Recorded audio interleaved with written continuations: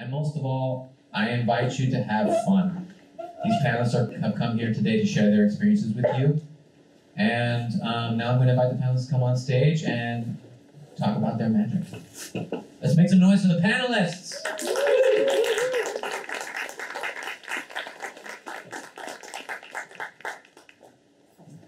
Thank you, Aria.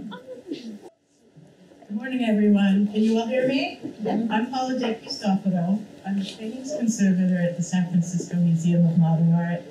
And I'm thrilled that you're all here today. We're so pleased to be able to share what we do with an audience of students, of community, and for you to find out what a museum career entails and what opportunities there might be for you.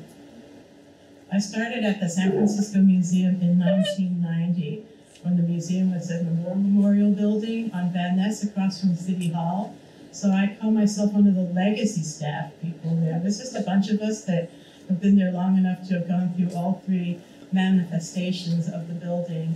The War Memorial Studio, when we had a staff of just a few dozen people, we could all fit into one conference room. The Bota building, which was constructed south of Market and opened in 1995, our staff started to grow. And then with our closure in 2013 and our expansion, which opened in 2016, and now we have a staff of more than 400 people. So the museum has really, really changed a lot. But I regard myself as having an extremely privileged role in working on maintaining and preserving a collection. So what does a paintings conservator do?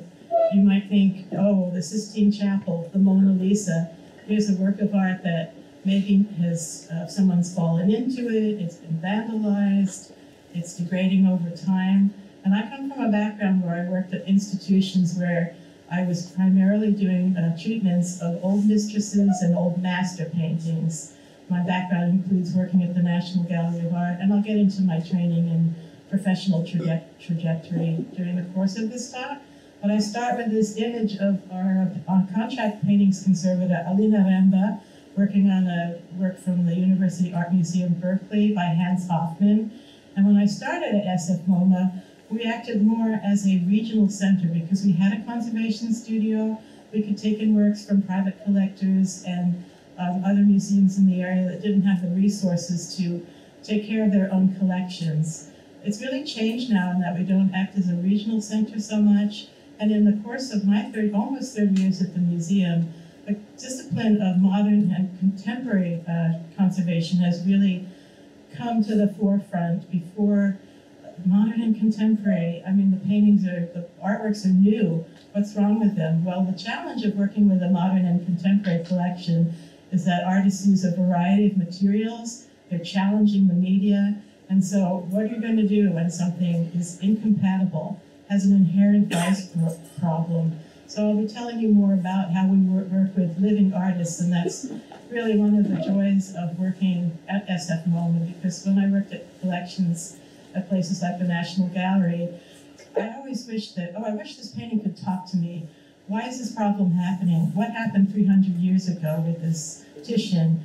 Who intervened and what did they do? And we have the materials and techniques to analyze and try and answer that question, but with SFMOMA's modern and contemporary collection, we can go directly to the artists themselves. So here you see my colleague who's actually doing some damage repair on a Hofmann painting, but that's almost, the treatment aspect is just one small part of what I do. I'll show you a picture of our new conservation studios, which we redesigned and were part of the expansion building when we opened in 2016. We have studios that are on 2 floors, and you can see we have amazing window and natural light. The trunks are what we use to evacuate toxic solvents if we're working on something that is a health risk. People always ask about those elephant trunks. But you see in the center of the 3 images here, this is our artist materials tower. And when we redesigned our studio in the new building, we really wanted to incorporate the great collection we have of artist materials that we have amassed over time. So on this tower, we can store and display our artist materials. Here's a bit of the solid loopy-doopy materials that are in our main atrium. We have materials by Eva Hesse and her plastic and rubberware. This is a whole selection of Robert Rauschenberg mock-ups that we did of his glossy black painting, which is currently on view. And I don't know if, I hope all of you have been to SFMOMA. If you haven't been, I hope you can go soon and see some of the real materials. The glossy black painting by Rauschenberg. Oops. Is currently on display, and I've done a lot of work on that, and maybe during the Q&A I can tell you a bit more about it. So as a paintings conservator, I work with maintenance and gallery checking. We do a lot of dusting and just reviewing all the artworks before the door opens at 10 and people come in. I work with a huge team of the other departments in the museum. Installation, those are the people who put works up on the wall and move them around. Registration, they track everything, and with a collection as big as ours, objects are coming and going all the time. We have to know where they are and how to get them to a place that if they're going out on loan. I work with curators. You'll hear from one of our curators today. I work with the data people because we're always entering work into our database. Education, I'm here today to try and educate you about what I do. And then we also work with marketing and development for special tours and fundraising to get the word out. So as part of our maintenance, we go around every morning almost, or several times a week, and just make sure that all the exhibition works on display are in good condition. On the left is our beautiful Mark Rothko painting, number 14 from 1961, and it has finger marks on it because there was the worst case scenario of a runaway child getting past their parents and the guards and touching this really fragile artwork. So here we have one of our fellows looking at the area that was impacted by the finger marks very closely with a bright light. And then on the right-hand side is our team of Rothko conservators that worked on a different Rothko painting that had a big scratch on it. So the treatment process is quite exacting. There's a lot of documentation that we do before, during, and after treatment, just to make sure that for the record, everything we do is very, very well documented for the next generations of conservators who want to know, what did Paula do to that Rothko in 2019? Well, you've got the photos, you've got our written records. That's really important. On the left is half of the panel of our giant Osiris and Isis painting by Anselm Kiefer. You're looking at a painting that's lying on its longest side because it's too big to store and ship vertically. And again, this is just half the painting. Well, what's going on with this? This is one of the things that, if it's not broken, do you have to fix it? We do preventive conservation, and in this case, the work was going to be transported to Europe for a big Anselm Kiefer retrospective. I work with loans a lot, and with Kiefer, we normally wouldn't want to loan a painting that's this big, this fragile, and has already had some condition issues. Oops. Dyslexic, here we go. I don't know if you can see on the left, there's this sling, that's a piece of ceramic that fell off. And we wanted to honor Kiefer's desire to have this painting in his show, so we worked directly with him to ship it in its fragile condition and then work on it in Paris with his studio assistant. Whereas we used to be naysayers, no, it's too big, it's too fragile, it can't go. Now we really work to make these types of objects available, and shipping something as big and as fragile as this is quite a long story. So ask me about it later. How did this Kiefer get to Paris? And then on the right-hand side, you have Rodney McMillian installing In This Land in our New Works show. This is a painting that Mr. McMillian did in Los Angeles. He rolled it up on a tube, and then it had to be installed in the lower part in 3 sections around a curved wall. So we worked with Mr. McMillian to figure out how to get this painting, which isn't on a typical strainer, on the wall. And disciplines at SFMOMA include paintings, that's me, photography, objects, electronic media, and we all work together because things are often cross-disciplinary. So here you have Amanda Hunter Johnson working on our Robert Rauschenberg automobile tire print, and that's always a challenge for storage and display. It gets requested a lot for exhibitions, so we have to figure out how to get it on the wall. It used to be rolled up, now we just display it and install it in one long entire section. On the right is Martina Heidvogel working on a Namjoon Pike. Don't ask me about electronic media conservation because I don't know how to do it, but this is an emerging field. There are very few people who do it. And just thinking ahead of if you're technologically inclined and you like data, electronics, electronic media, there is now finally one of the conservation training programs that has electronic media as a discipline. Our objects conservator, Emily Hamilton, is hosing down the large Richard Serra sequence painting. This is at the Cantor Center, and it came to our museum for a couple of years. It's Corten steel, so it has to be moistened periodically so the rust layer will continue to develop naturally. On the right is Roberta Piantaviglia, our photo conservator. And then I'll talk a bit about training programs. There are 3 training programs in the United States. I went to the University of London Courtauld Institute, and I was glad to have the chance to live in London for 3 years, but the training programs are quite demanding in their prerequisites. So if you're interested in becoming a conservator, do ask me more questions, and I'll tell you what the route is. But basically, to be a conservator, you need focus, you need good hand-eye coordination. As an undergraduate, you need good technical experience in the fields of chemistry, art history, and studio art.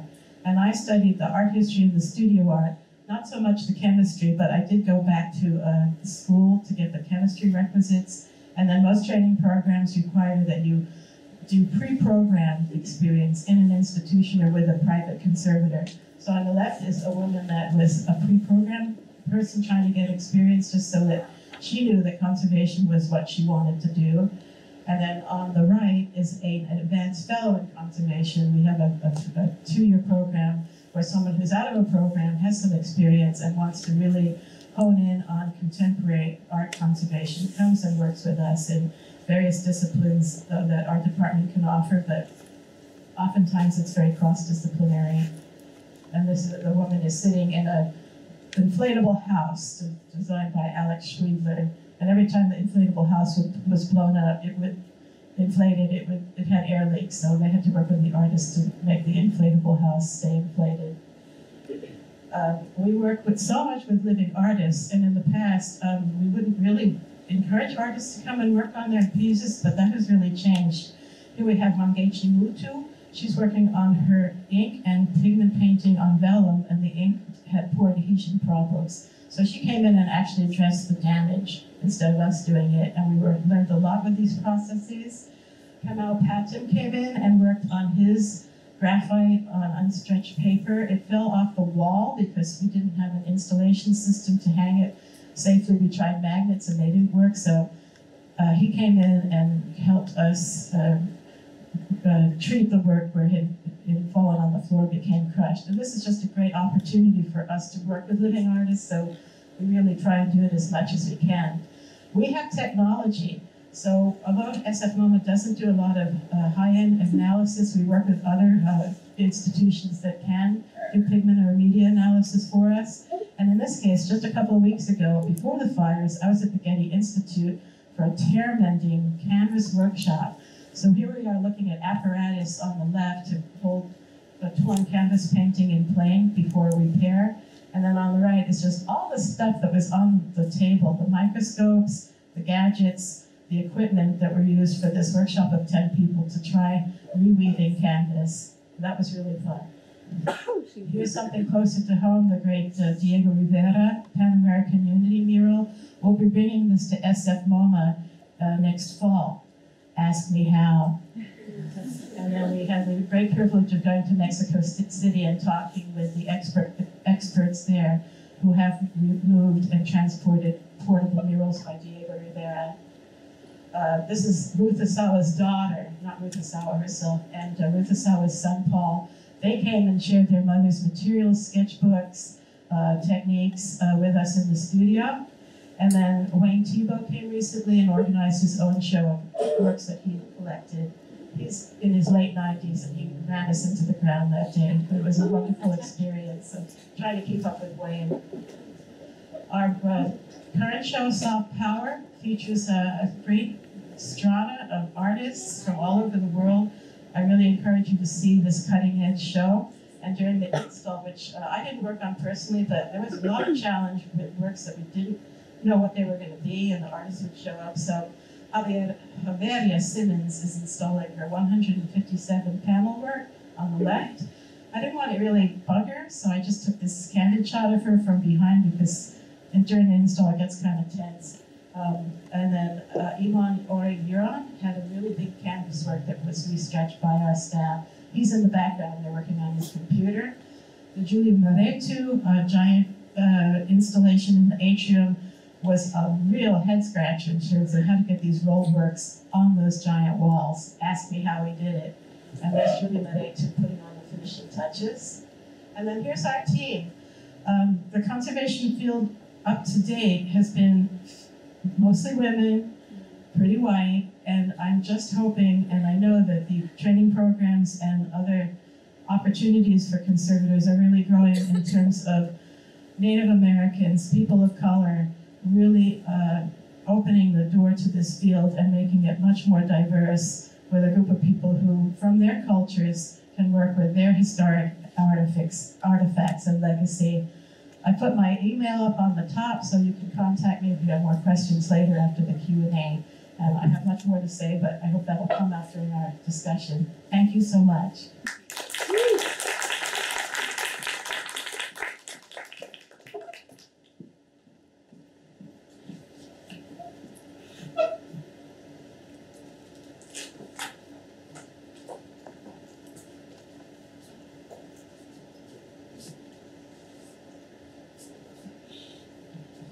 Everybody, can you hear me? No. No? Okay. Now? No, It's better? Okay. I also I'm just getting over a cold, so I apologize if my voice is cracking a little. My name is Shayna Lopes, or you can say Dr. Shayna Lopes. I earned it. I'm an assistant curator of photography at SFMOMA. I've been there for 8 months now, and I'm really excited to be at City College. City College holds a really special place in my heart because it's here that I actually took a history of photography course that would pretty much set me on the path that I'm on today. So thank you for having me. And here I am in my Halloween costume on the right. So I'm a cyanotype, in case you don't know what that is. It's the blue type of photograph that's behind me in that photo. And so today I just wanted to talk a little bit about my role at the museum. So most people, when they think of a curator, they think of just someone who organizes exhibitions. But that's only part of my job. Yes, I get to organize exhibitions, so I get to think about a topic, whether it may be a monographic topic, a thematic topic, and I think about what would create an interesting dialogue on the walls or off the walls too. But that's, as I said, only part of my job. I also manage the permanent collection at the permanent collection of photography at SFMOMA, which I think is running about 20,000 photographs. And that means that I think every day I get multiple questions sent to me about, can you tell me more about this photograph by the Beckers in your collection? Can you tell me if there's any writing on the back of this photograph? So lots of those kind of questions from researchers or students or just anybody who's interested. And digitizing the collection, there's lots that goes into managing a collection, and you're free to just ask me more about that if you're interested. I also deal with acquisitions, and so every quarter we have an acquisitions committee who helps us purchase works for the museum, for the photography department in the museum, and I help organize those meetings. I help with loans, and I also help with class and research visits. And I know some of you are here who are in a class, Erica Gentry's class. I'm so happy to see you in the audience. Let's see. So what skills did I need to have to get here? So I needed both theoretical and practical experience. I needed to learn about the history of art, and more specifically, the history of photography. And so I have a bachelor's degree, a master's degree, and a doctorate. For people who are interested in more contemporary art or becoming a curator of contemporary art, the doctorate isn't as necessary, just to put that out there, but you can ask me more about that. For the history of photography, since it's such a short field, about 170 years, most people, I'm a 19th centuryist, but I can do contemporary as well, so I consider myself a generalist. But you do need to know about the history of art and how the medium of photography isn't isolated. It connects to all the art that's happening around it, not just art, but design and cultural things that are happening. And so you need to be aware of that. That took many years. I think maybe 10 years of, 9 years for the doctorate, 2 years for the master's, and 4 years for the bachelor's. And then I had to get a lot of practical experience. I worked in photography studios, was a photographer's assistant. I'll get to that. So I know how a camera works. I wanted to be a photographer. My pictures weren't very good, but I was really interested in the reading about them. And so that's kind of how I ended up a little bit on my track. I was an intern at a gallery and I have museum experience. But you also need to know, or at least be willing to public speak or know how to public speak, but that's a skill that can be worked on. So it's not something you have to be good at right away. It was actually my worst quality when I first started, but I think I've become a little bit better. I think you need to be able to write, and that's also a skill that can be honed because writing, people edit you and you learn from that. So, I've become a better writer over the past 10, 15 years. And you need to be able to talk to people, talk to artists, talk to donors, and support them and support the artists and figure out kind of what their intention is. So it's about being able to have empathy with the artists. And so you need to be able to do that as well. My trajectory. So I'm a San Francisco native. I grew up about 7 minutes from here, from City College, over by Tower Market, but now not Tower Market, I think it's Molly Stone's.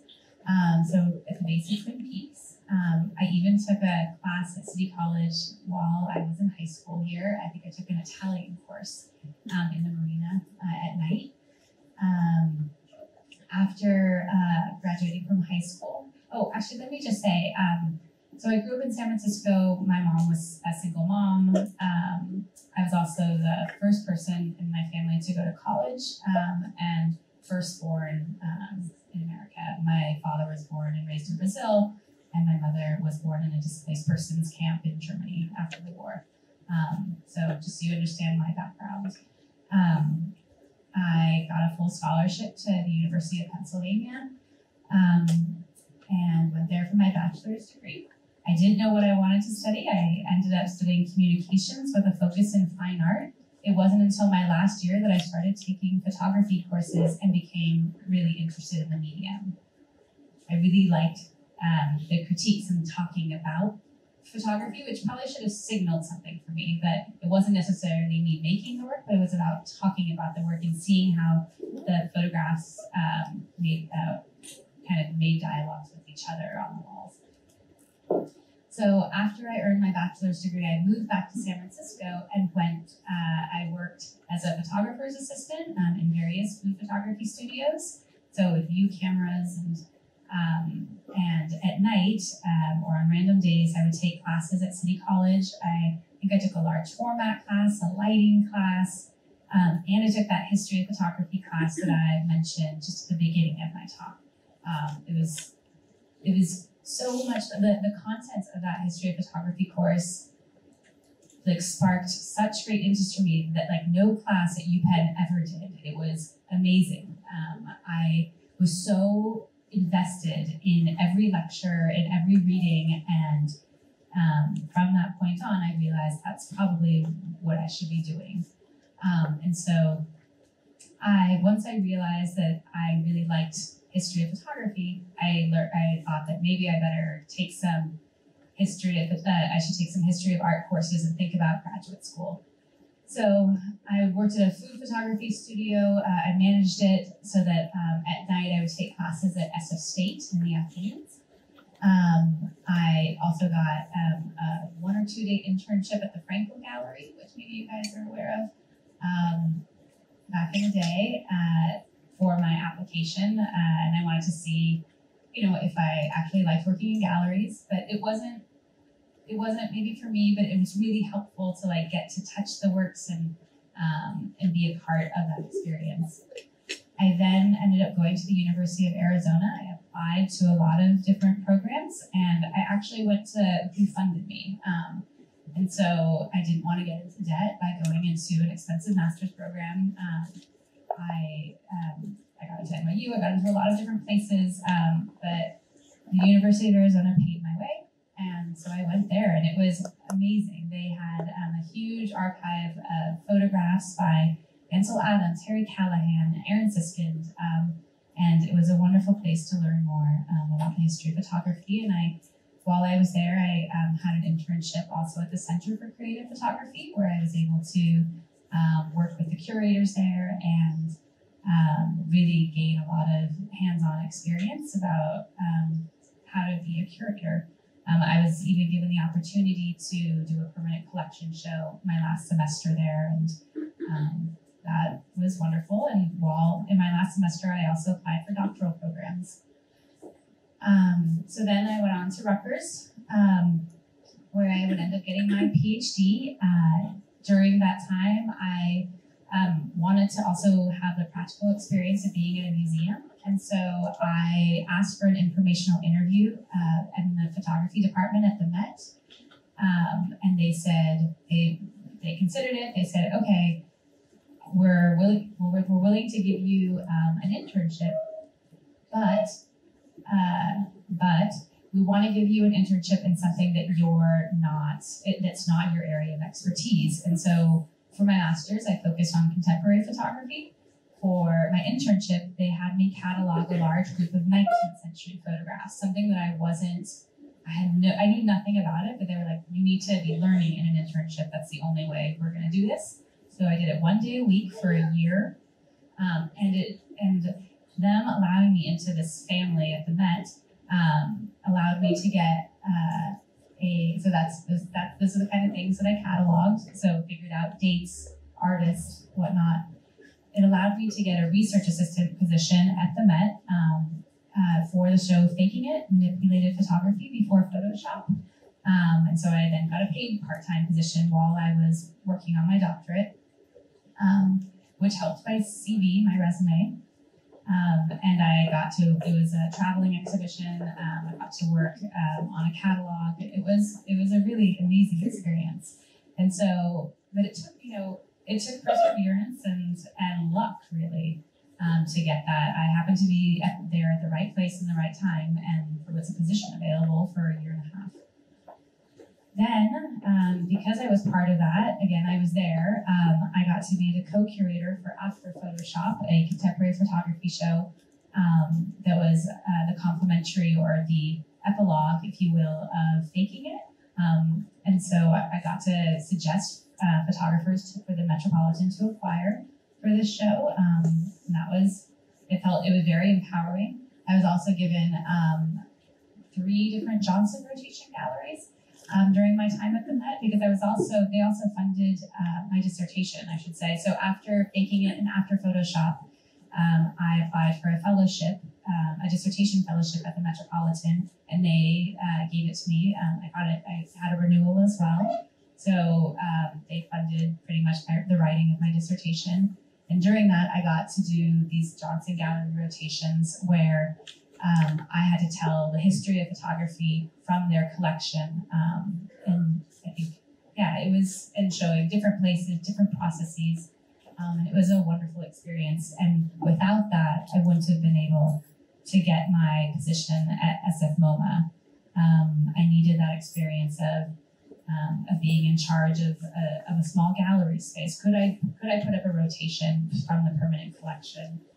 Could I handle the stress of a big traveling exhibition like Faking It with a catalog and multiple living artists in After Photoshop? Because it's hard to speak with 20 living artists and all of their desires of how they want it shown, and all of everything that comes with that.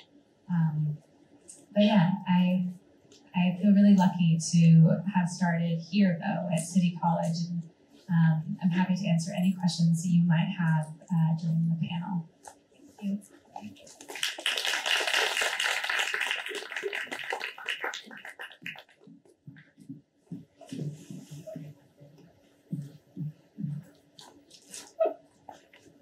Okay, hi everybody, how you doing?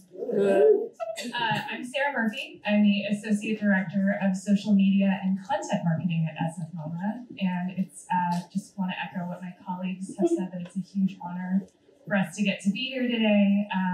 Really excited and appreciate your time and coming to listen and hear us talk about our careers at SFMOMA and how we got here. So, here's me. That's me again, in case you're not sure. I've been at SFMOMA now it's coming up on about a year. It'll be a year in a few weeks. That's my LinkedIn account. Please find me. Please connect with me if you have additional questions after this and want to talk about museums or about marketing and social media and content. I love talking about those things. My family will appreciate it. They won't have to hear about it as much. To the right is a photo that was taken of me during one of our recent member events at SFMOMA, which I didn't realize the photo was being taken, and I was taking a break from doing some social media and streaming the event to actually do screen printing, which ties in a little bit to my experience as somebody with a non-art background, getting to work in a museum and the continual joy and excitement that it brings to get to do things like screen printing at a party when I'm taking a break from the museum's Instagram account. So marketing and communications in general, but at SFMOMA, really, these are the serious definitions that I, would list in my LinkedIn profile, or if I was being very formal about what marketing and communications end up meaning. But for me, and particularly with museum, but basically anywhere else I've ever worked, it's a lot about connecting with people. It's hearing from them. It's trying to meet them where they are and share with enthusiasm and with sincerity and authenticity whoever you're representing, or in my case, whatever institution you're representing. I am so fortunate that you heard the work from both of my colleagues here. There are so many other people and positions like that around the museum, and if only there was more time for me to be able to tell their stories on the museum's social media accounts. I also manage the museum's email program, newsletters. So there's no shortage of artist stories, behind the scenes museum stories, community events, things that our education team works on that my team gets to help share out with the larger audience of the Bay Area and then anybody around the world who's interested in the museum. Day to day, so my job title, which is very long, is again, Associate Director of Social Media and Content Marketing. I might have one of the longer titles in the museum for somebody who's not a curator that has a donor's name in their title. But basically, it just means content. And content is anything from an upcoming exhibition to an artist interview to behind the scenes with our events team and figuring out the right way to distribute or publish that content so that it gets seen by the most number of people at the right time in a way that's relevant for them. The two channels that I work on are email and social media, and for social, the museum focuses primarily on Instagram, Facebook, LinkedIn, and Twitter. I think there have been some experiments in things like Snapchat, and I heard somebody asking about us having a TikTok account the other day, but my plate's already a little full. And then with email, I've broken it out into two categories of the general public and then people who are members. And one of the reasons that we separate that out is members end up having different perks or first access to different events, or in some ways don't need the same introduction to what the museum is that we constantly need to stay humble with and sharing out to the general public, not assuming that people know what SFMOMA stands for, how long the museum is, when it's open, how much it costs to come. So thinking about ways to continually share that message or those messages in a way that's not boring and ends up being useful is something that my team talks about a lot. Yeah, so my days are way more meeting heavy than I've had in previous positions. I've worked in other jobs where I spend a lot of time doing writing or content production. And at the museum, because it's now, I think, almost 500 people, really my main focus is trying to connect with as many of my colleagues as possible in a timely manner so that I can learn in advance about their programs, what their team's goals are, if they have an event coming up that they really want additional help promotion, with promoting, if an artist is going to be around and that artist is going to let us do a behind the scenes interview.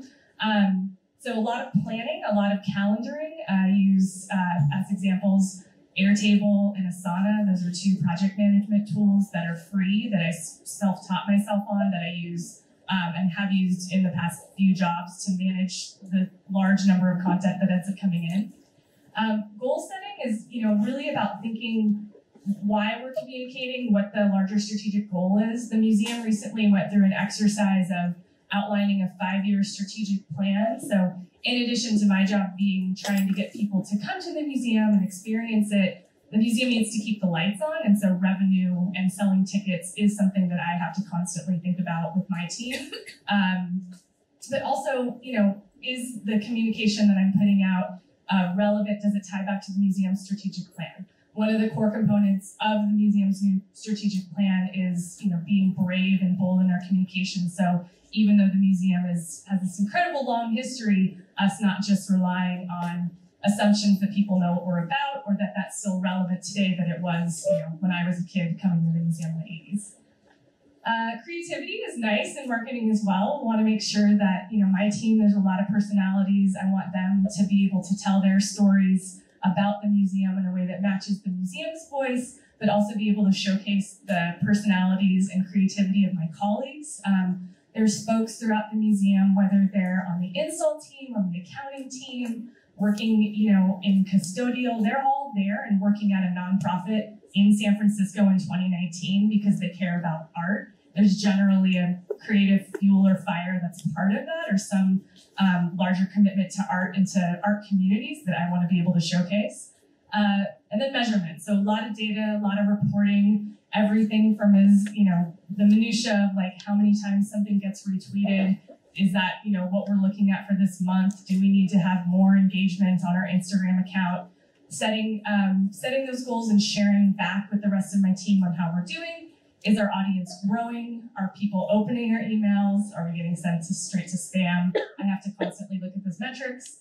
That ties back into reporting. So sharing not just with my boss, but with our partners across the institution, so they know, hey, we've tried this one thing with an email about your program. Next month, let's try to do something on Twitter and with a Facebook event and try to increase attendance. So the skills that are needed, more so for my position right now at the museum, a lot of project management. And I never went through any formal training or project management courses. I still think about doing those on a pretty regular basis. I probably will. It's a skill set that you need to continually refresh as new tools become available, but the core components of being a strong project manager are huge parts of my job. Communication, I'm naturally really interested in listening to people and connecting with them and hearing their stories, being able to think about how I'm communicating. Am I listening enough? Am I actively listening? Am I soliciting stories from people around the museum or programs around the museum that aren't necessarily the loudest or the shiniest? How can I increase my skills there and try to draw those stories out? Data analysis, another area in which I'm mostly self-taught or just needed to learn how to report back, how to look at data. I thankfully took a statistics class here or there when I was in college, and that's laid the groundwork, but I continually try to stay up to date on best practices, on what sort of metrics and measurements are important for marketing. Tact is a really big one at the museum. There's 500 distinct personalities, a lot of living artists who I want to be incredibly respectful to and appreciative of their time. There's still never enough time or space in the museum's publishing schedule to share everything out on social media or email that we would want to be able to. So sometimes I have to have hard conversations with colleagues whose programs I personally love or who I respect very much, and to say no in a tactful way, but keep the relationship moving forward. And then a sense of humor. It's pretty crucial for me as an individual. I think it's not a requirement for anybody if that's not your communication style or speed, but it helps me get through longer days and more challenging lead up to exhibition openings. So a little bit more about content and what when I talk about success, likes are nice to look at.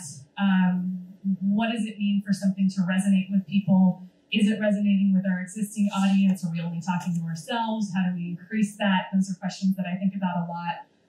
But I really think that some of these keywords here are important components to have at least most of, if not all of, when we're thinking about, really, this is like the kind of planning that goes into Instagram posts of things being authentic, timely, transparent. We have everything from how visitors are engaging with artwork in the galleries to the bottom right-hand corner is JR, the artist, from an artist interview. And above that is a program that the education team did with the libraries that had a lot of events around San Francisco. So quickly on how I got here, I grew up in the East Bay. I went to Laney College, which is in Oakland, and it's part of the Peralta Community College District. I started going there in high school and taking photography classes, and then was a history student there before transferring after doing my 2 years of undergrad at Laney and transferring to UC Berkeley. And my background, as I mentioned earlier very briefly, is not in art. I was a history student who, after growing up in the Bay Area and being a Filipino-American, second generation, but one of the first people in my family to graduate from college, as I was looking through Berkeley's archives and trying to decide what I wanted to do my thesis on, I was looking through different labor movement pieces of archival material and started noticing a lot of people who looked like my uncles involved with some of the grape strike movements in the 60s, and ended up doing my thesis on the coalition building between Mexican and Filipino farm workers, and looking at ways that class and labor intersect. This is a very roundabout way of saying that after that, I could not decide and didn't have the money to go to graduate school for history or law school for labor, which I was thinking about, and ended up working in the private sector because I needed to get a job. So I worked at a startup called Keen, which makes some of the ugliest and most comfortable footwear you will ever see, if you haven't already seen them before. They were a startup at the time in customer service. I moved from that into doing public relations at an agency, went from there to a phone company, back to the public relations firm and did social media. And then about a year ago, SFMOMA was hiring for a position that had a weird amalgamation of almost all of the job skills I'd acquired in the last 14 years, and I took a long shot and applied. I'll kind of skip through this a little bit and just say, since I know we're coming up on time, these are some of the things that I've done in my career throughout the years, but how does somebody with a non-art background end up working at one of the most beautiful, largest, coolest museums in the country? It comes from being very fortunate to have had a family that invested in art exposure when I was growing up, and that took my younger brother and I to galleries, to museums, to local art openings, so that even though I don't have a background in art, when I showed up at the museum, my passion, enthusiasm, and strong enough understanding of art history was a good foot in the door, in addition to having done all the nitty-gritty marketing things that I've listed out here.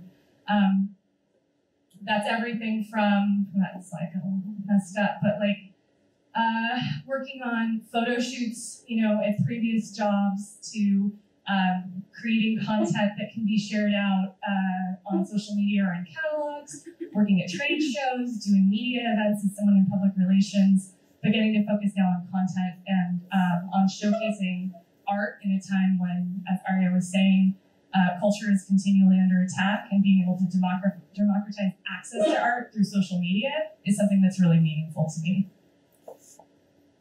And yeah, working at SFMOMA can be summed up for me in these two photos. It's a wild ride and it's a little bit of a blur, and I'm happy to talk more about that if you're interested. Thanks so much.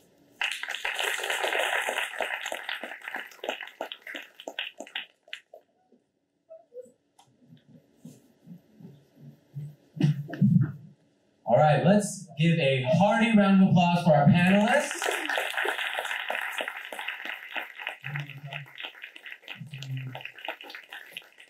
All right, thank you so much, panelists.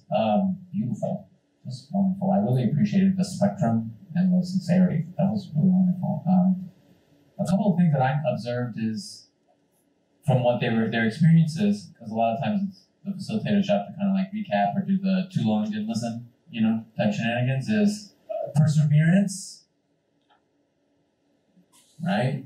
Perseverance, believing in yourself, right? A little bit of luck. Not taking no for an answer, right? And continuing to believe in the craft. And I think that's really powerful. And also to see that the community colleges really played a really big role in all three of your careers. And again, I'm just, as the classified staff here, I'm just continuously impressed and humbled by the impact that this community college has had, not only in the Bay Area, but around the world. And I think sometimes community colleges get a bad rap for that. So don't forget, you're a very amazing institute that other amazing institutions want to come and play with, right? Okay, so for those of you who kind of came in late, there are note cards on your seats. Did everybody have a note card? Did anybody not have a note card? Raise your hand if you did not get a note card. This is important. Okay, wonderful. What you're going to do now is, for those of you who are kind of late, we're going to take a, we're going to say 15-minute break, and we're going to come back at 11:10. For those of you who wrote down questions on your note cards, please pass your note cards to the inside, right? So we're going to collect those questions, and then we're going to sift through them and look for themes and ask the questions from those cards. If you didn't get a chance to write questions because you came in late on those note cards, take some time now, write down your questions, 1 or 2. All right, ladies and gentlemen, it's that time to put away your phones and come back into the real life.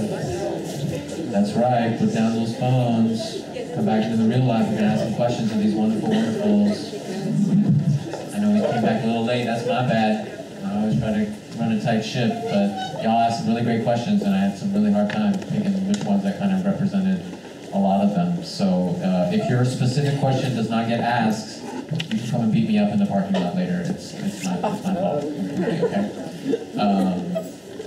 But I did try my best to kind of bucket these wonderful questions that y'all asked. I really appreciated a lot of the critical thinking that went involved.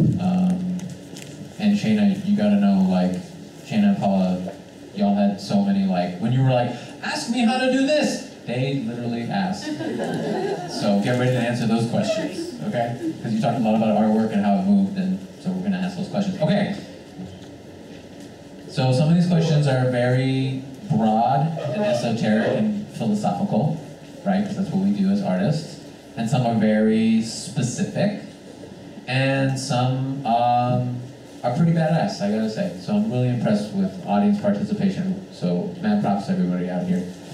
Okay, I'm just curious, the question here, and this was directed to one panelist, but I want to kind of open it up to everybody. How do you feel your career is important to adding social value to society? I told you. I would play here at City College.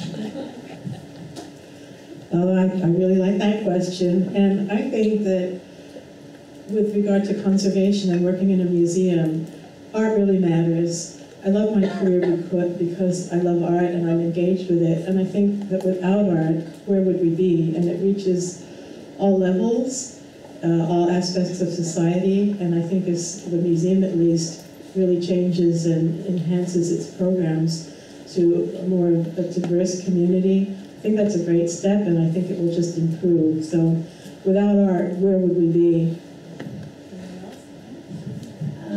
So I think for me, art is everything. And when I am thinking about an exhibition, my initial the thing that goes through my head is, so what's happening? How does this relate to what's happening today? How does this relate to contemporary experience? Whether I'm putting something from the 19th century on the wall, early 20th century, or 21st century even, like, how does it relate to the issues of today? And I think that for me, art is a way to engage with topics that are pressing on our culture. It's a way to start a conversation. It's a way to get to the heart at how we're feeling, to maybe get the temperature, the climate of the day. And so as a curator, I feel like it's my job to try to find those threads running through art that are hitting on topics of whether it's gender, race, social equality, and because I want our viewers to be engaged in what's happening, and I think the only way to really have that engagement is to look at what's happening in our world. And that's something I actually have, I think about a lot, because I think social media can be pretty poisonous and pretty awful, and as somebody who works in it for a living, I'm constantly considering both those platforms as well as societal interaction with phones as opposed to people. So that's a question I ask myself pretty regularly. One of the ways in which I hope it provides value or resonates with people is in thinking about access points to art, and thinking about the ways in which I was able to access art as somebody who grew up in a working class family in the East Bay with parents who were very passionate about art, but who were not able to, we didn't have a family membership to museums, so we took advantage of going when we could, a lot of free and public art, a lot of festivals that in that time in Oakland were very prevalent. So I hope that through some of the more widely available access to some things in the museum's collection through its social media accounts, we're able to provide access to art more broadly. And then something else I think about a lot is being able to tell stories of artists who are not necessarily typically represented either on the walls of the museum or in sort of traditional historical teachings of what Western art is considered valuable, and being able to test myself and be very humble about seeking out those stories and asking for other perspectives and using my position as an opportunity to uplift and broaden the reach. Wonderful, thank you, panelists. So panelists, I want you for the next question, if you may humor me, close your eyes and imagine your 18-year-old self. Okay, what is this person like? What are their fears and anxieties about getting a job? Because that's real. Now, I want you to think about if you could go back in time and give this person one piece of advice. What would that piece of advice be?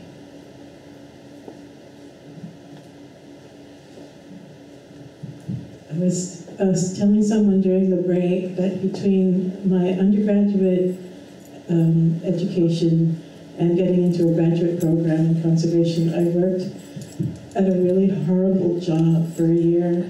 And that was a great experience because it sure taught me what I didn't want to do and to be very adamant about getting together what I needed to do to get into a program. So take that crappy job and run with it.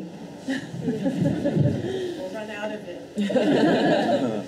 So there are two things I would tell myself.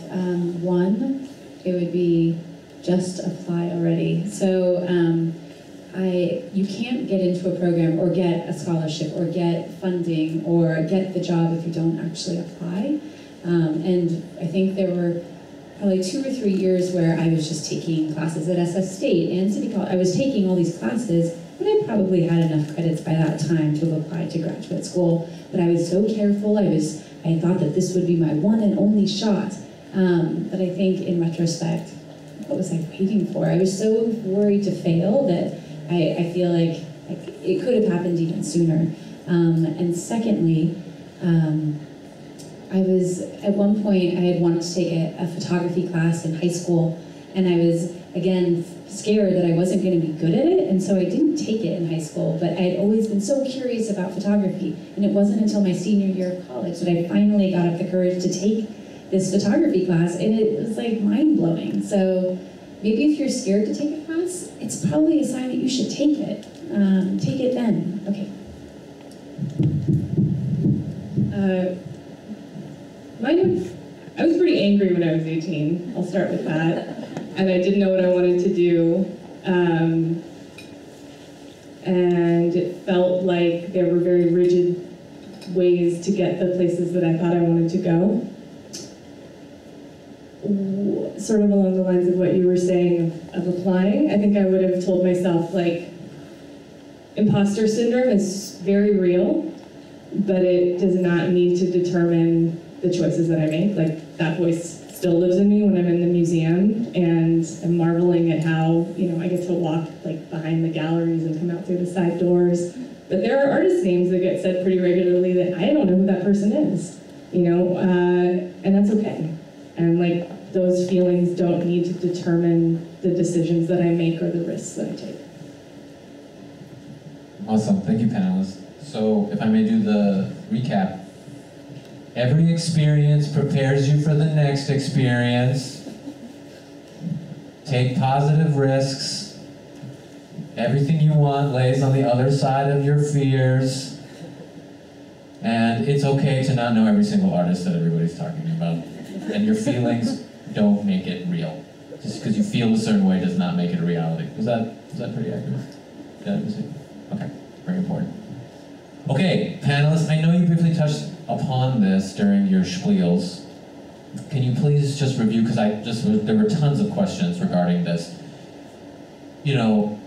What specific feedback or advice would you give around the role of education, specific technical trainings, so thinking about AAs, bachelor's, master's degrees, let me go pay Stanford however many thousands of dollars to do this training, how valuable and effective in reflecting in your own experiences was that in finding your career, in getting to your career, and then also in current day? And you all don't have to go in the same order. Please, whoever wants to take it. So I'd actually like to answer this. If you're thinking about working in a museum, you're not going to be paid a ton of money. And I knew that, I had been aware of that before going in to graduate school, and so I was very mindful about who gave me money for graduate school and who didn't. I did not want to go to a $40,000 a year program and get $160,000. I was very mindful, so please think about that. The education part is the most important, getting the degree, not necessarily where it's from. And the other thing about programs and education, it's also the connection you make with the professor. It's not just the classes that you take, but the go to the office hours and get to know somebody, because you're also going to need letters of reference. Those are really important, not just the box that says you got a B+ or an A- or an A. It's, can a professor actually write about you in a way that's real for those applications? And I wanted to mention that it's a long road to hoe to get into a conservation career via the typical means of the post or the graduate training programs. But you can get creative about working maybe with a private conservation studio and getting pre-programmed experience. You can, some people are self-trained and then they get experience along the way, eventually by either working in an institution or setting up their own private business. There's a group called the American Institute of Conservation that has a whole lot of information on conservation careers, and I think you just have to be persistent and know that this is what you want to do and love art, and then just keep trying. And then financially, I don't know really what to say about that because my education, the formal part, was so long ago, but I think there are options to work with granting agencies and work study in all situations, and I hope that's still the case. Graduate school was something that I really wanted to do, but that I was pretty sure was not going to result. I was very interested in studying history, and I was not interested in becoming a tenured history professor or trying to go along that path. I still think sometimes about going back to graduate school. It calls to me, but because I went to Laney and then transferred to UC Berkeley and applied and got a scholarship through my dad's union. My dad was a sheet metal worker. I was able to graduate college with very little debt. And that meant that's something that I don't know is as applicable today, and I want to say that with a lot of reverence and respect. But it informed me deciding to not pursue further schooling, even though I love spending time in the library and archives at UC Berkeley. I would still like to go do that. I might still someday. I do think that I didn't get a chance to talk about the industry I was in before I worked in museums, but it was the outdoor industry, sort of like outdoor companies and camping companies and a lot of environmental nonprofits. Schooling is important. What I look for when I'm looking at resumes is somehow someone's interest coming through. It doesn't have to be in a school program, it could be in volunteering, which I know is additional, like unpaid labor that requires time. I mean, I think graduate school for marketing and for communications, people do that route. I don't think it's as applicable. Work experience matters, and I know that getting your foot in the door to get that work experience for me was a lot of times half the battle, and it took taking a lot of entry-level customer service positions that I didn't really want to do or that I was very nervous about doing that eventually led to the positions that I'm in now. Wonderful, thank you, panelists. So too long didn't listen. I heard correctly, and please correct me if I didn't, is you need to be very tactful about, if you decide to pursue education, doing it in a way that's going to serve you and not going to drown you in debt. There are other ways to acquire experience and demonstrate your passion for this. And remember, saying that you're passionate about something doesn't make you passionate about it, right? It's like nerding out, right?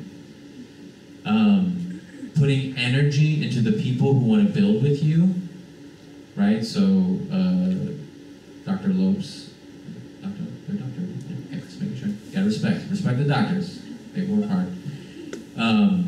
You know, investing in the people who want to build with you, right? So your instructors are going to write letters of rec for you, so be nice to them, engage with them, learn about them, right? They're here to help you build. And I know if anything about team art, they're definitely into that.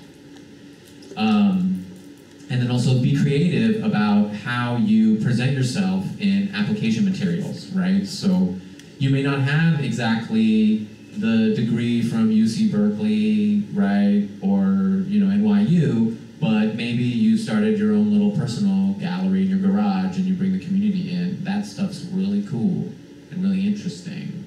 And if there's anything I know about us creatives, we like really cool and really interesting, right? And then, of course, I want to definitely honor what Sarah was saying about like the thirst for knowledge and curiosity that we have as creatives is always going to be embedded in what we do. And remember that that's always going to be available to you, and you don't have to pay $1 billion to quench that thirst. Did I miss anything? Okay, and also there's grants and funding that can help you do things as well. Okay. I would love to, panelists, if you could please share with the audience, studio audience,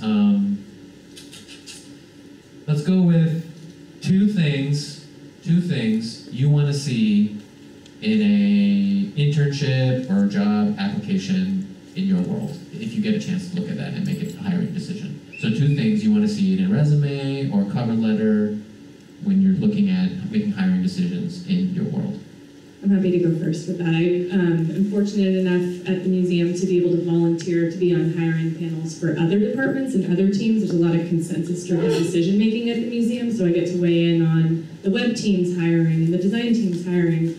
Something that I wish I had known earlier on when I was applying for jobs and that I know now after having been involved a lot more in hiring is please ensure that on your resume, and I tell myself this if I ever apply anywhere else, please ensure that the keywords in the job description are in your resume and in your cover letter. And unfortunately, that is something that I think in people's excitement to be first or apply right away or write something really long that demonstrates a lot of enthusiasm, there can be a lapse.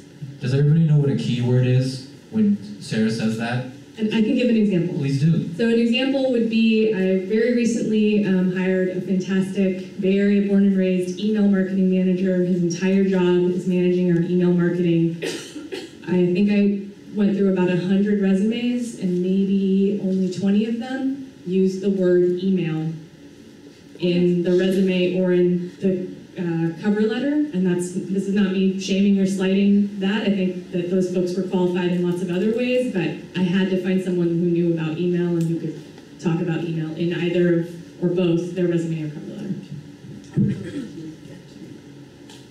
I went through all of them. Without email. She reviews all of them. There is no applicant tracking system at SFMOMA. That's a big hint for y'all. Thank you. So we recently hired a curatorial assistant in our department, and I was on the panel. One of the most important things for me, at least in the curatorial realm, is I look for a cover letter that doesn't have grammatical mistakes, or that there's no misspellings, or that someone has actually taken time to craft a well-worded, articulate letter. And I should just be very honest, when I write a cover letter, I have 2 people look at it, okay? Like, this is not something I do by myself. I think it's really important to know that everyone has an editor. So get someone else to read your letter and make sure that it makes sense, and that, you know, there's nothing that sounds clunky or baggy, you know, like, I like 16 sentences, you know, things like that. And the second thing I look for is not a 3-page long cover letter. If you're applying for an academic position, that's a very different story. But for a museum, a page and a half, at least for curatorial, is sufficient. The CV, the resume can be long, but the cover letter doesn't need to be pages and pages long. You know, with our hiring of our advanced fellow, we always look for people who are intellectually curious, and I'm always very keen to find out if they know the collection at all. Have they done their homework? You want to work at SFMOMA? What's your favorite painting or your artist, or who do you really like or don't like? Do some homework for the institution or the entity that you're applying for, so that they know that you took the time to really engage with what that potential employer is offering. I love it. Thank you so much, panelists. So the too long didn't listen. Keywords. You're applying for a job that has email marketing manager in it? What words should be on your resume and cover letter? Email, marketing, and manager, amongst others that are in the job description. That's super important. When you are putting together your assets, proofread, no grammar, no spelling mistakes, and yes, I will be real, writing resumes and cover letters is soul crushing. And that's the system that we're working with right now, so take the time, proofread it yourself, not immediately after you wrote it, because your brain is dead at that point. Then proofread it later, share it with someone else to proofread it. You want to send it to me, I'm an employment person, I will proofread it, right? And then you will cry because I will tear it apart. And then share it to another person to proofread it, and then apply. And then lastly, and I love this because y'all are just confirming everything I tell the students, is, like, do your homework, right? You want to work at a place? Why do you love this place? Talk about the MoMA. Talk about the Institute. Talk about that time you went in there and you had your mind blown by those floating bowls in that one room, and it was so peaceful that you almost felt like you saw liberation, right? I don't even remember what that was called, but I really enjoyed that. It's like you have to nerd out in your assets a little bit. Was that everything, Pam? Thank you. So, in my world, as a career person, I've observed that hiring is arbitrary and sometimes discriminatory, right? And it's real. And some of the members of the studio audience are looking at their second careers, and they want to kind of get a sense of, for those who might be on the later end of their career life or on their second career, are there opportunities for, you know, people who are maybe in the 50, 60 plus crowd? Can we please speak to that? Yeah, I mean, I can say that that's something that I was delighted to see with our last summer internship group, that there was a variety, that diversity wasn't just represented through ethnicity, that there were students who were interns at a variety of age levels, and I thought that that was important to me, that the museum did not equate internship with age 22. And I would definitely say, I've met folks at a variety of points in their careers who are starting for the first time at SFMOMA, whether it's frontline staff working at the ticket area, to interns, as I mentioned, to folks who apply to work on our fundraising and events team. I'm not going to pretend that ageism isn't real or illegal, but or something that everybody will have to consider if they're not already considering, but I have been impressed to see that that is something the museum appears to be actively trying to address. As a legacy staff member, I get really excited when I see someone new who's maybe over 30. And since I've been in the same position for so many years, I don't know quite how to address how, say in conservation, whether we would be able to accommodate somebody who was looking for a second career in conservation who was perhaps more mature, but there are always opportunities, and we don't really have an active volunteer program at this point, but it's something that we used to have, and it would be certainly something we could consider bringing back. And certainly with the other museum programs like the summer interns and the frontline staff and such, I think there are more and more possibilities for non-entering people, but people who are considering a second and third career later on in their professional lives. For me, if someone can write and talk about photography, I don't care how old they are. Wonderful. So, kind of like the too long didn't listen is at SFMOMA, if you can communicate why you are a fit and you have something interesting and exciting to say, it doesn't matter if you're 1 or 100. They'll want to talk to you. I mean, if you're a 1-year-old and you're applying, that's impressive nonetheless. But I'm really pleased to hear that, y'all. I'm really pleased to hear that. Okay, the next question, I'm just going to read it straight from this card. As the MoMA is being asked to disclose its funding and investments from private prisons, how can SFMOMA be a leader in working with communities to be more transparent about the sources of funding and investment? Sarah Murphy. Yeah, so as the resident person on the communications staff, marketing and communications staff, I'm happy to try to address this very important, very timely question about funding and about donor affiliations.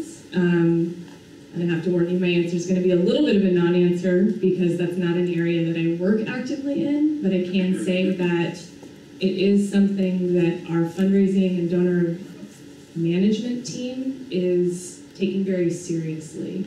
That people are interested in increased transparency and understanding of donor affiliation and how the museum solicits money and from whom. So aside from saying that I know that people are talking about it and taking it seriously and taking concerns about that seriously, that's about the limit of my knowledge on that, but it is a conversation that is not just in the news, that is happening internally as well. Wonderful. So it sounds like SFMOMA is pretty woke, y'all. They're doing their best. I mean, I think this stuff is really challenging and complex, and it can be triggering for a lot of people.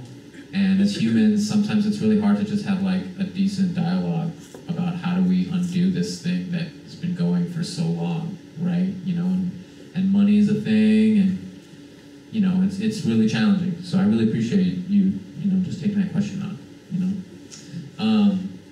Kind of like a semi-lighter follow-up to that question, and if the person in the room who asked this question is here, I just want to get some unpacking from some of this language. The question reads, what is the SFMOMA actively doing to democratize its mission and provide more accessibility? Is the person here who wrote this question? Yeah. Oh, you got to a question. Oh my God, you tricked me.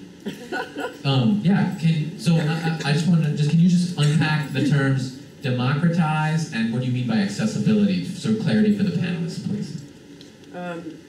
Well, should I stand? No, you can stand right there. I'm quite happy with standing. I'm not shy. It really, in terms, I'm taking a course in Intro to Museum Studies here at City College, and we're looking at, democratizing in terms of accessibility for you know, people's in marginalized communities, for example, you know, the museum is not free. So, you know, accessibility in terms of opening up to marginalized communities, actively engaging with communities. Do you, you know, go into those communities? And also, how about like actively, you know, like bringing those communities into the museum to work in the museum? What opportunities are there for marginalized people in marginalized communities? And I'm referring particularly because, you know, in San Francisco alone, you know, there are so many people who do not. I go to the MoMA and I don't see the community where I live represented necessarily at the museum, except for maybe the security guards. So, you know, that's what I'm referring to. Thank you so much.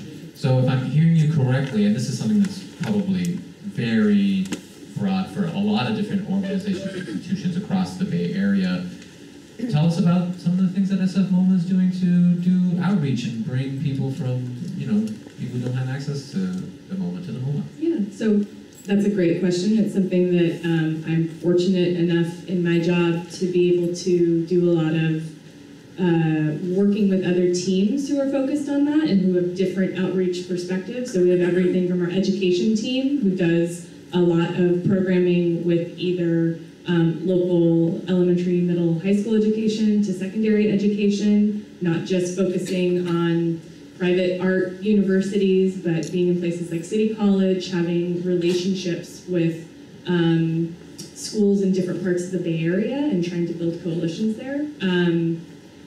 Specifically as it relates to pricing and thinking about access in that way, one of the things that I've been really happy to see at the museum is there are not conversations about marginalized groups as a singular block. There's a lot of discussions about different barriers to access, whether it's transportation, whether it's pricing, whether it's people's work schedules, and you know that not aligning with the museum's open hours. I know that that's something that in the strategic plan for the museum, which I unfortunately can't quote directly verbatim, but is on the website, there is a strong component in that about increasing the number of free days that the museum offers. Through pretty generous funding, the museum is free to anybody 18 and under. So something I get to do in my job is promote that and really make sure that, I didn't know that and I live here. So making sure that that message gets out. And I think listening is a big part of that. In addition to data that the museum can take a look at as far as who's coming to the museum, you know, what different categories they represent, whether it's socioeconomic, gender, you know, ethnicity, thinking about whether or not the collection is relevant to populations that the museum wants to try to attract more of or serve in better ways. Those conversations are happening. So I think that there is no singular answer, unfortunately, to a very important question about that, but I can say that each individual team or department within the museum has either already been tasked or is continuing their work along those lines in democratizing access and making the museum feel more welcoming, be more welcoming, continue to be relevant to people that it has been relevant for, become more relevant to people that have not been interested in the past, and that it's also listening, you know. It's good for me to hear that, to be able to take that back and share, that that's something that people are, it's not just us in our meeting rooms having conversations about that, that it is something that people care about and are willing to bring up at panels. The reality is the lowest membership is $120 a year. I think there used to be, I know there used to be an artist membership, there used to be a student membership.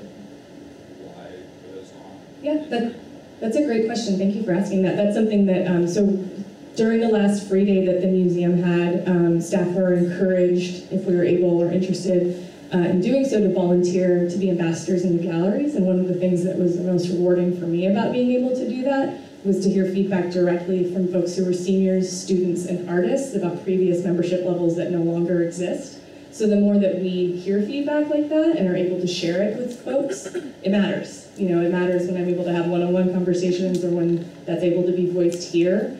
I'm unfortunately not the person that's in charge of pricing, but I think that being able to share out needs and requests around that, it's pretty important for me to be able to do that, so thank you for sharing it. I don't know the answer as to why those were taken away. I would imagine that there was an economic decision behind it that I'm not privy to.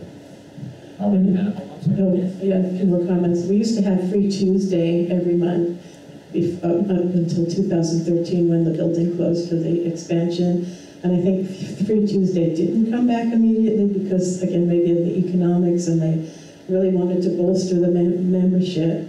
Free Tuesday was great. It was regular, first Tuesday of every month.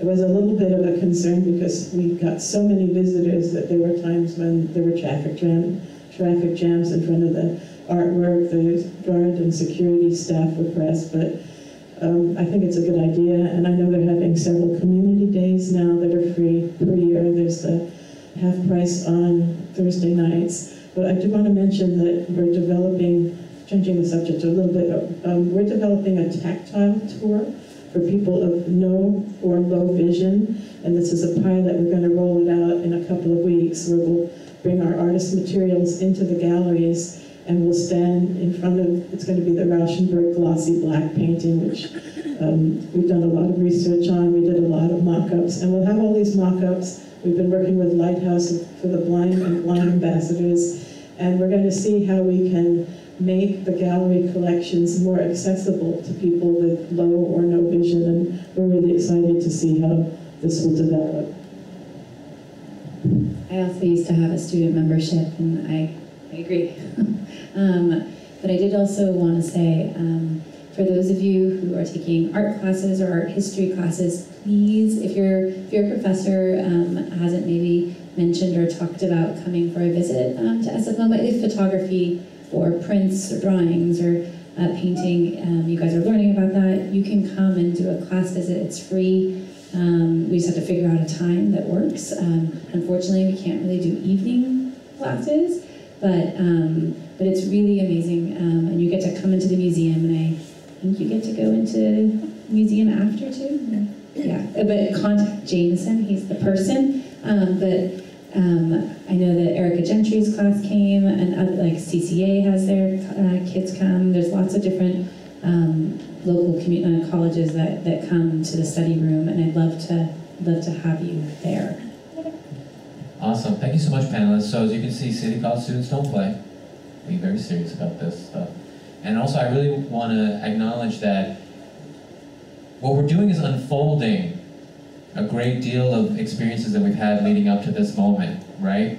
And so whenever you have running any kind of program or an institution, it takes a while to figure out, like, okay, we have this idea, this is the vision, and that's wonderful, but how do we implement it, right? Just as, you were talking about Free Tuesdays caused traffic jams in front of the, some of the paintings, and that was overwhelming for the guards.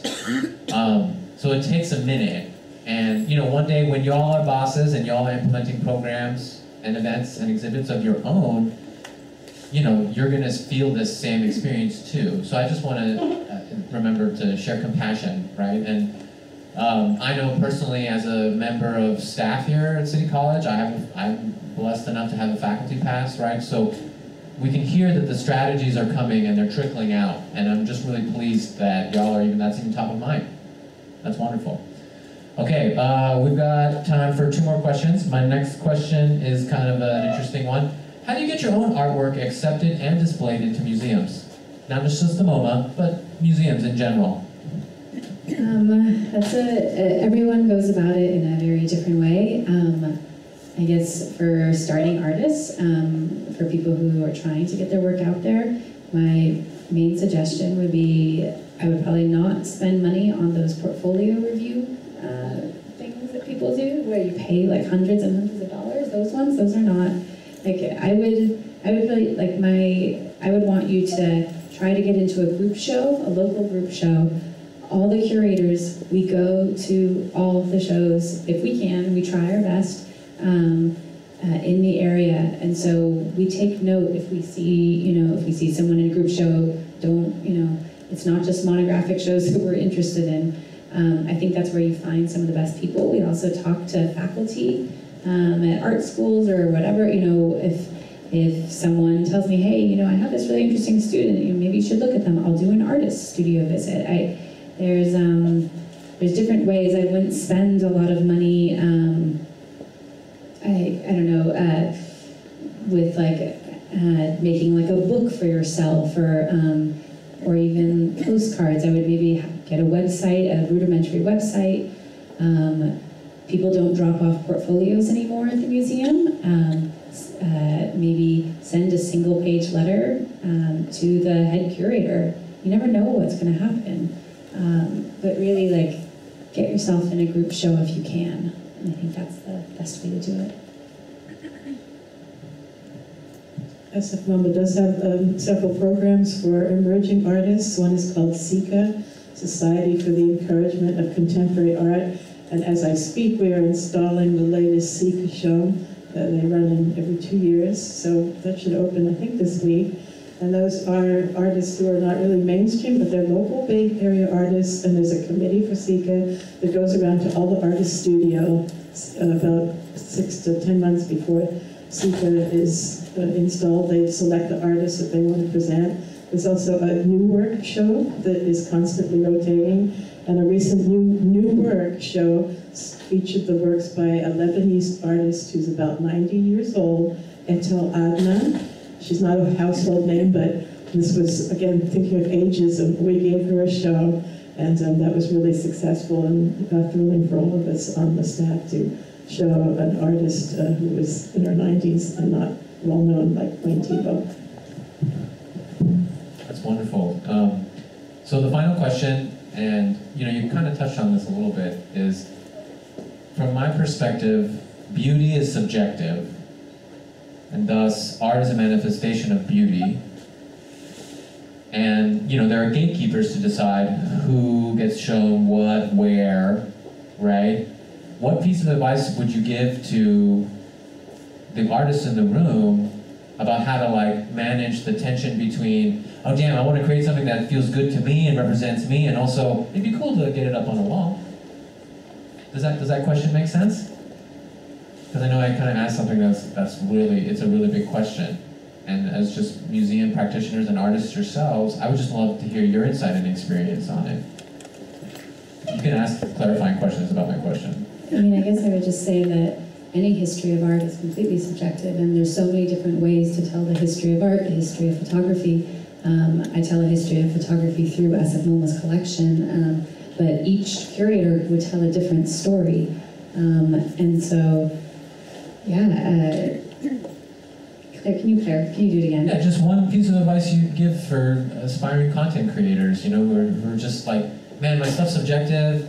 It's hard to feel like I have an audience or anyone cares about my work, you know. Okay. Just something like that. So I have actually been reading a bunch of, I'm a juror on something, not on one of those portfolio reviews, and I've been reading a lot of artist applications, and you can tell when an artist is really interested in a topic rather than they're throwing out all these jargon-esque words that I'm not sure they actually know what they're talking about.